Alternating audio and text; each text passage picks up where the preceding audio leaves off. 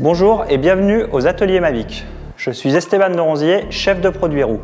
Aujourd'hui, nous allons vous montrer la méthode la plus efficace pour entretenir votre système de roue libre ID360. Le système à rochet ID360 équipe la quasi-totalité des roues route et VTT Mavic depuis 2020. Pour l'entretien de systèmes de roue libre antérieurs, vous trouverez d'autres vidéos explicatives sur notre page YouTube. De quoi aurez-vous besoin?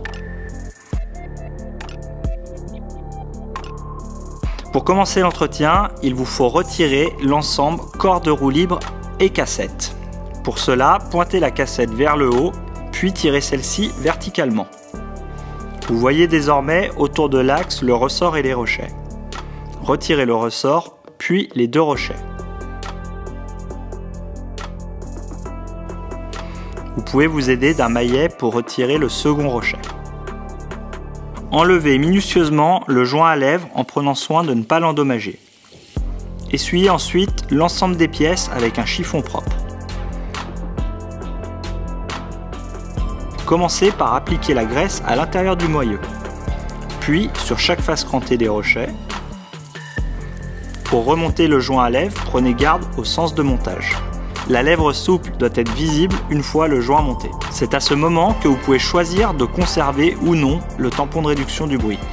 Si vous l'enlevez, la roue libre fonctionnera à l'identique et sera juste plus sonore.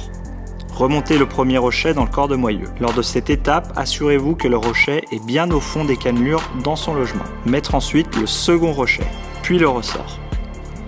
Avant de finaliser et remonter le corps de roue libre, ne pas oublier de graisser l'intérieur du corps avant de le refermer. Remontez le corps sans forcer excessivement et terminez en clippant l'appui-fourche bien au fond. En cas de besoin, n'hésitez pas à nous contacter sur notre hotline dont vous trouverez le numéro de téléphone sur la page mavic.com ou par l'intermédiaire du formulaire de contact de cette même page.